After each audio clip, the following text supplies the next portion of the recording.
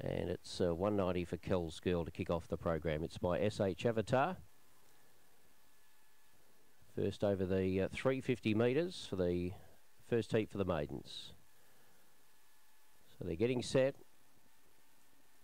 Race number 1. There's your green light, ready to go. Racing, Hvl Sun came out okay, showing good pace. Trying to follow it across was Cool Story Bro. In the centre was Lady Audacious. Hard against the fence was Hvl Sun. And trying to follow it was Lady Audacious. In the centre was All In Turbo.